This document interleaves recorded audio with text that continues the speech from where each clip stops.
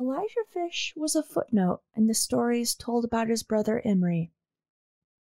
He was the brother who had to sit on the jury that convicted Imre of murder, the brother who lived in the area, the brother who monetarily supported Imre during his imprisonment, etc. But now it's the time for Elijah to step out from the shadows and to be recognized for his own incredible life and accomplishments helping those fleeing from injustice. While Imre is remembered primarily for taking lives, Elijah did what he could to help improve the lives of untold numbers of strangers. This is Birmingham Uncovered, a podcast by the Birmingham Museum, where we are exploring the diverse and compelling lives that built Birmingham, Michigan, into the community that it is today. First, some background on Birmingham. We are a city of approximately 20,000 people, over 4.73 square miles, approximately halfway between Detroit and Pontiac in Oakland County.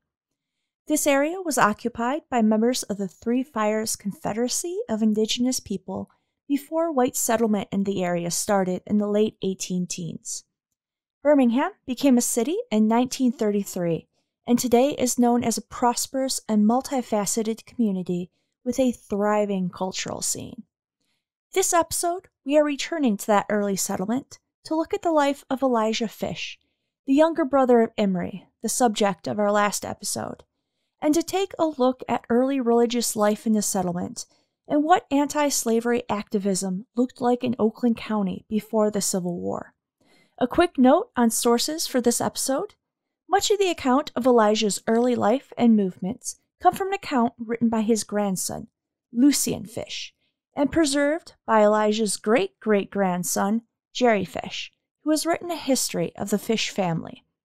Later abolitionist activities are pieced together from the family history, as well as taken from primary sources, like newspaper accounts. Just a quick note on language before we continue on.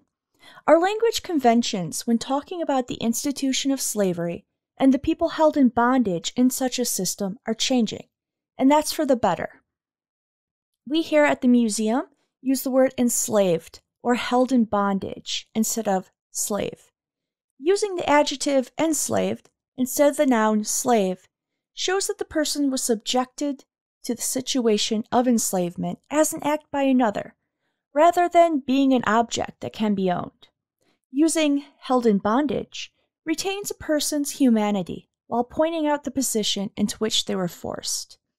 We use the phrase enslaver instead of slave owner or master. Using the word enslaver emphasizes the action of one person forcing servitude upon another person, without reinforcing any suggestion that owning another person is possible or real. We use the phrase freedom seeker instead of fugitive. The word fugitive implies that the person was acting against society and that they were unlawful. It also suggests that enslavers were acting legally and appropriately.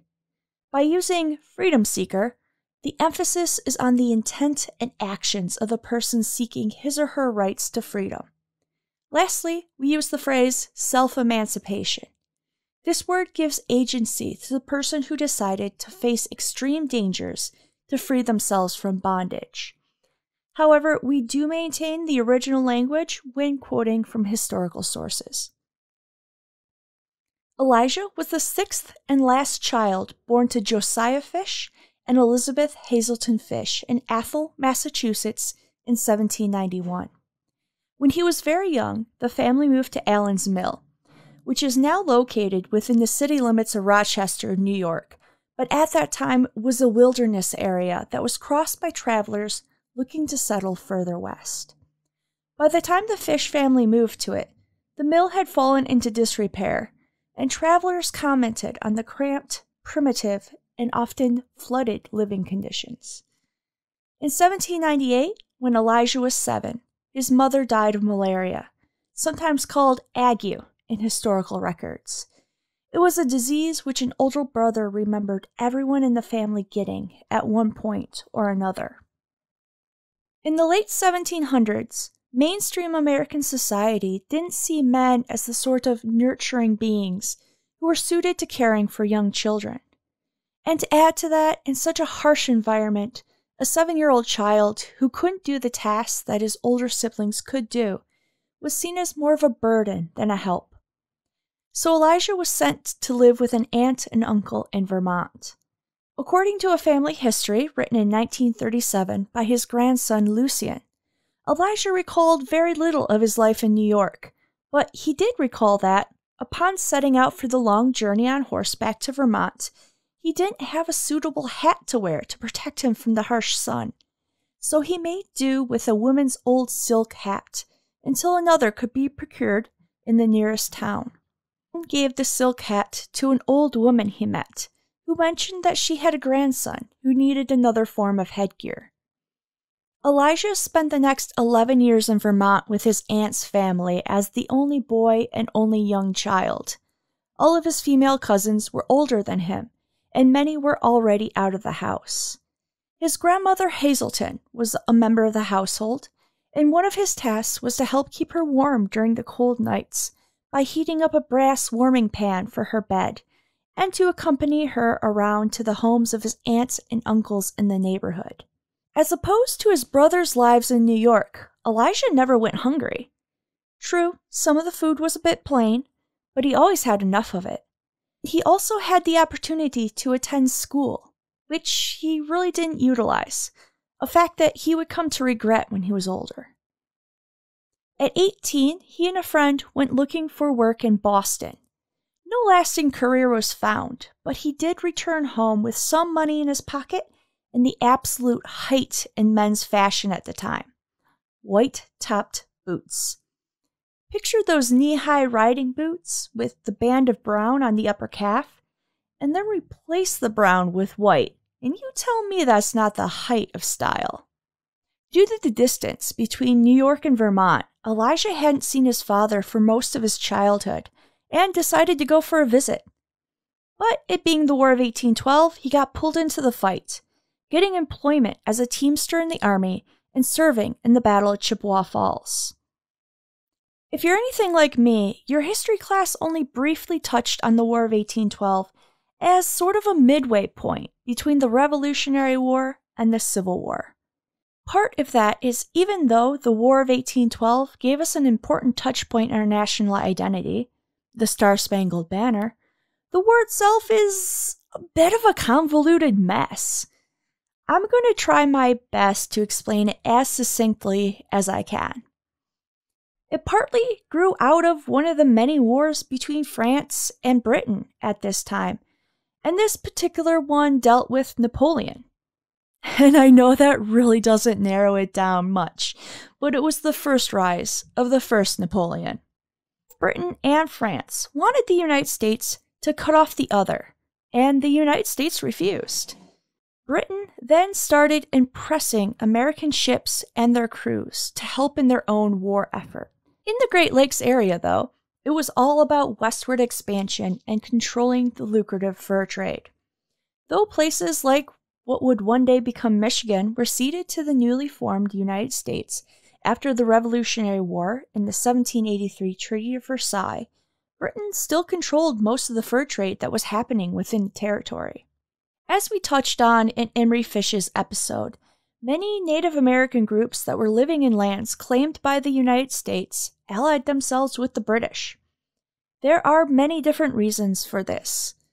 Some sided with Great Britain because they promised that if they won, they would stop settlement west of the Appalachians.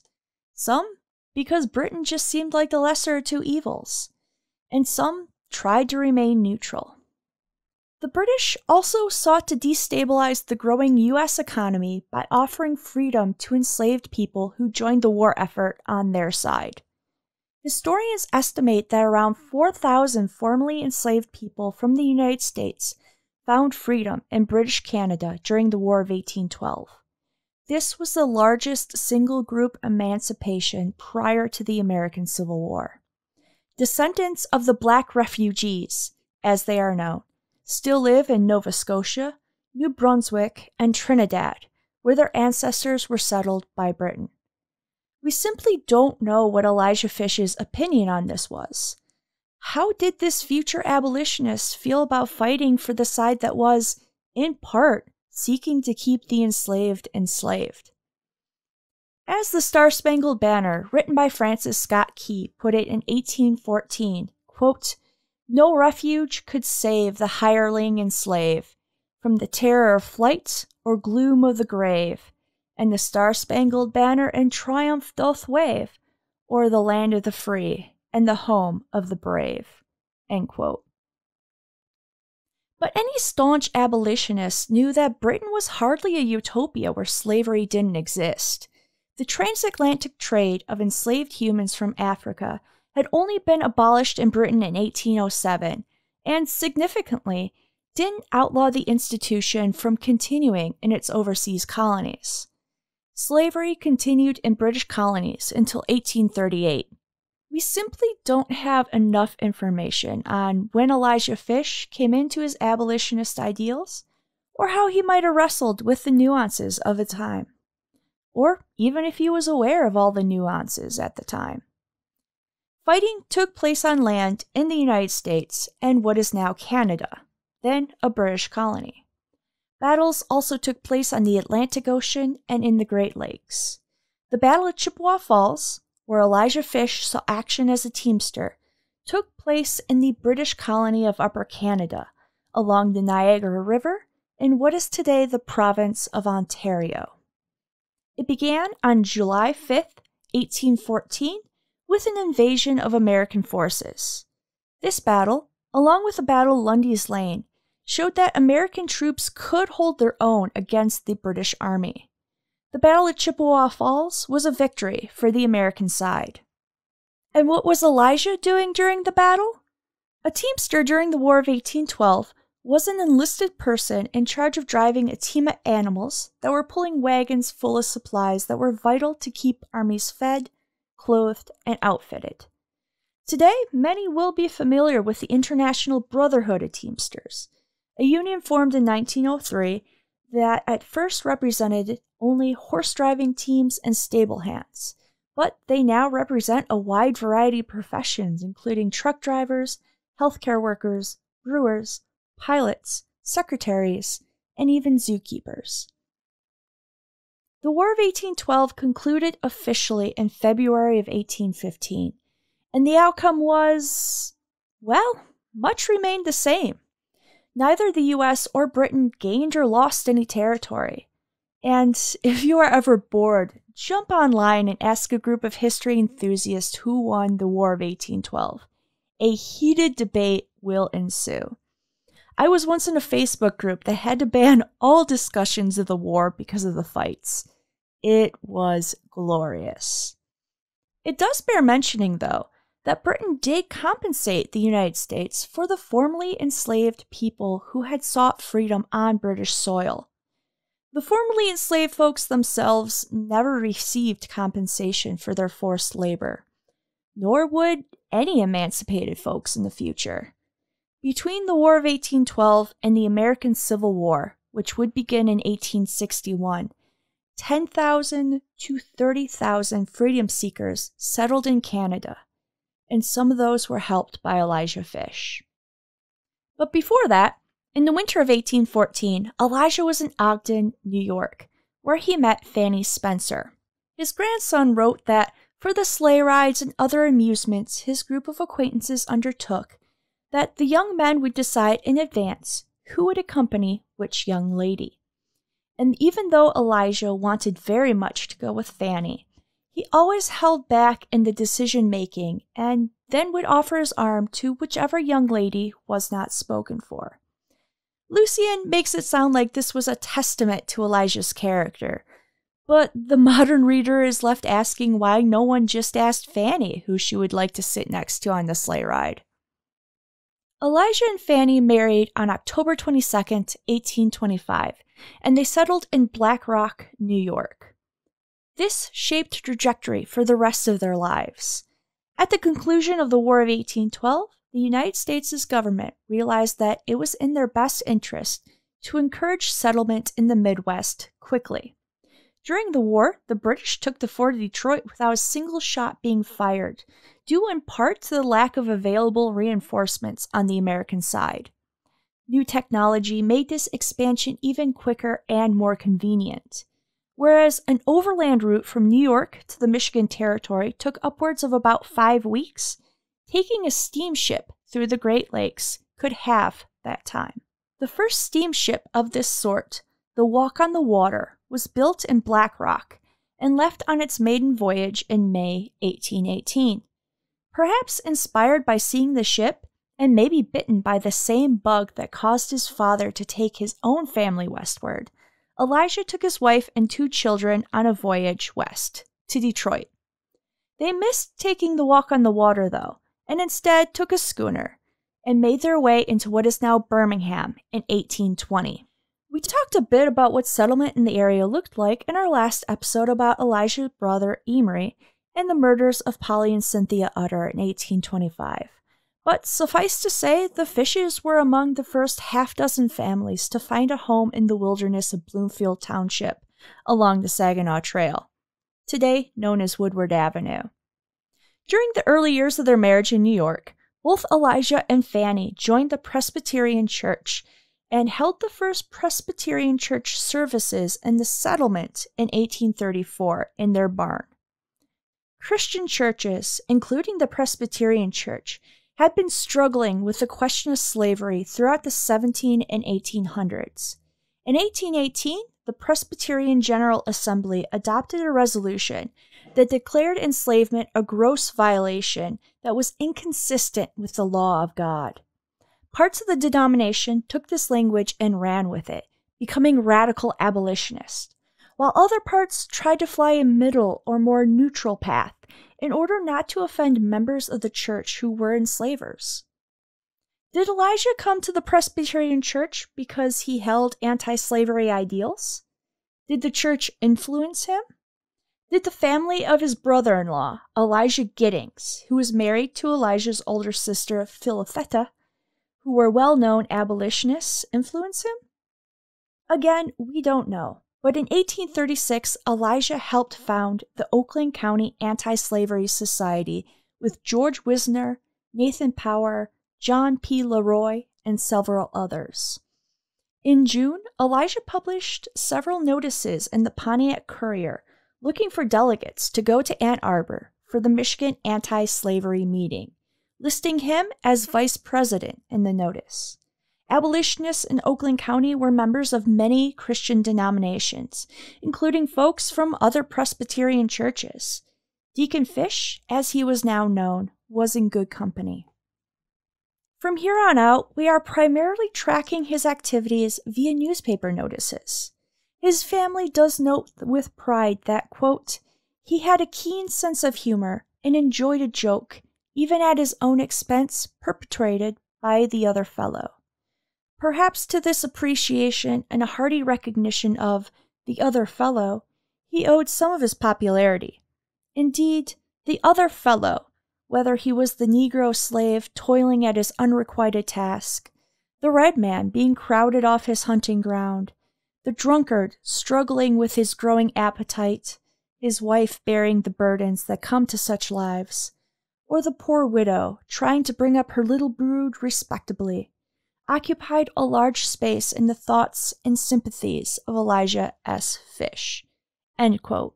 During the 1840s, Elijah was very active in the anti-slavery and abolitionist movements, as evidenced by several mentions of his work in the Signal of Liberty, an abolitionist newspaper published in Ann Arbor. Elijah continued as chairman for the Oakland County Anti-Slavery Society and participated on committees to support candidates for election to local and state governments. He worked with well-known abolitionists of the time, including Nathan Powers of Farmington and George Wisner of Pontiac. In 1845, Elijah was one of the 12 delegates to represent Oakland County at the Michigan State Anti-Slavery Society meeting in Marshall, Michigan.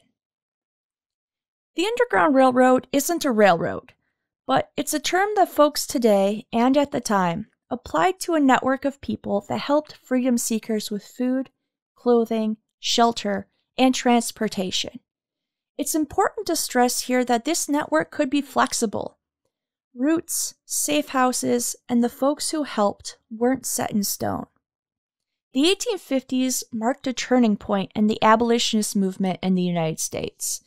The 1850 Fugitive Slave Act was the first of such acts to actually have teeth, making it a crime to assist folks seeking freedom and allowing bounty hunters to arrest individuals even in northern free states. All these bounty hunters needed was an affidavit from an enslaver stating that they, quote, owned the individual for that person to be dragged back into enslavement. Oakland County suddenly became a much more significant location on the Underground Railroad network. Bounty hunters were thick on the ground in Detroit, a significant spot for freedom seekers to cross from the United States into Canada. It was increasingly dangerous for freedom seekers to spend time in Detroit.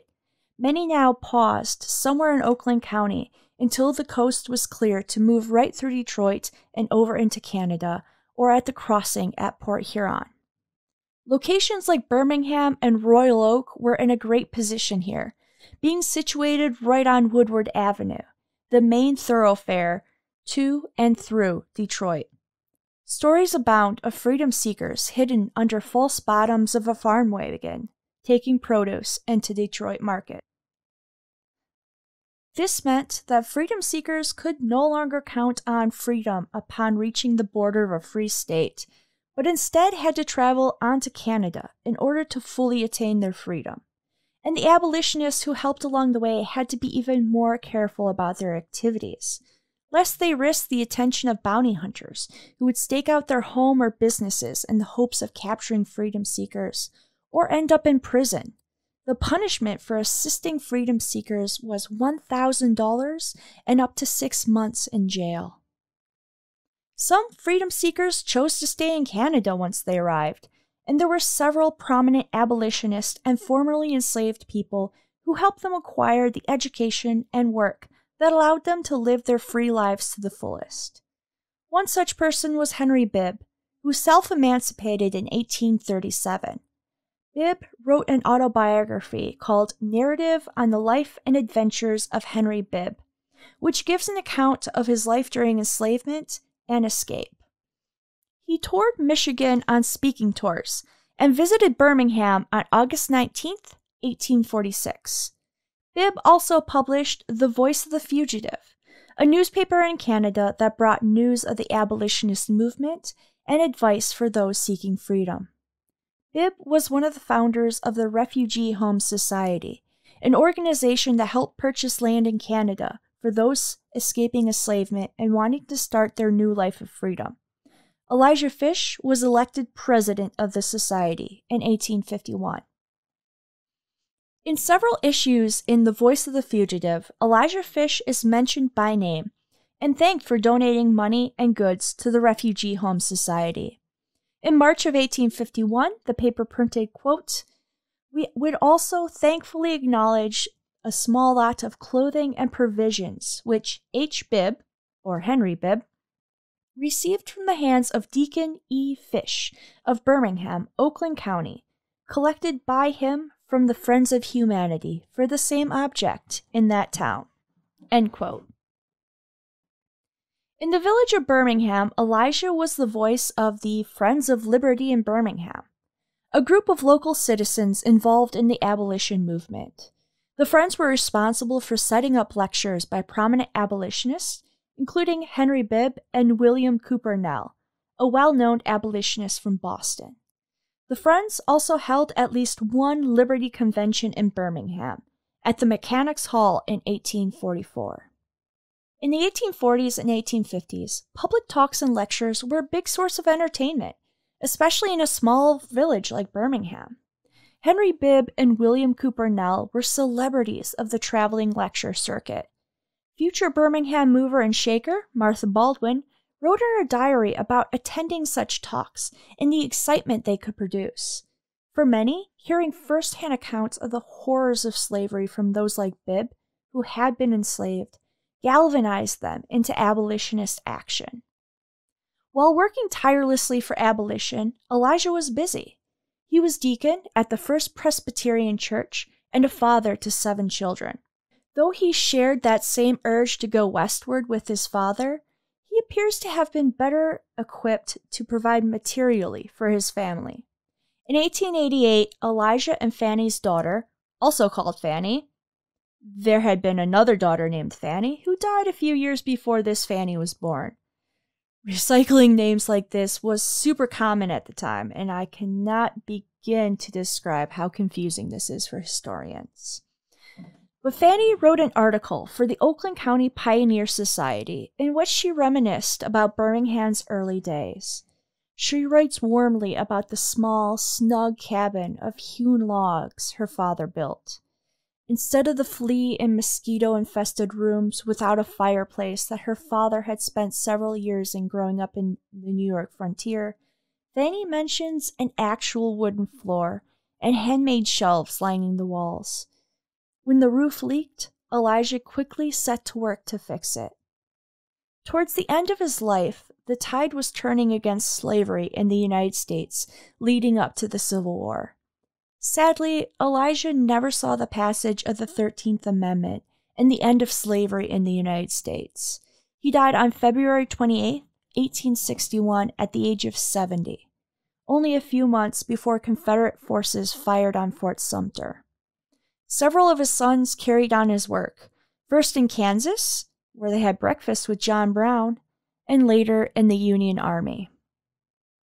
His daughter, Fanny Fish Irving Trollope, inherited Elijah's adventuring spirit, going to California and Mexico while making several scientific discoveries before returning to her hometown and settling down a bit.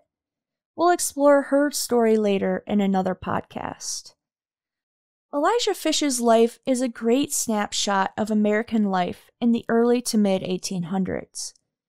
War, westward expansion, technological improvements, debates about religion, personhood, and slavery. His life also illustrates that although the Birmingham he lived in was a small village, the residents were involved in national debates and national movements. Because of his involvement with the Underground Railroad, in 2022, Elijah Fish's gravesite in Birmingham's Greenwood Cemetery was added to the National Park Service's National Underground Railroad Network to Freedom, a program that recognizes both the freedom seekers who traveled along the Underground Railroad and the abolitionists who assisted them.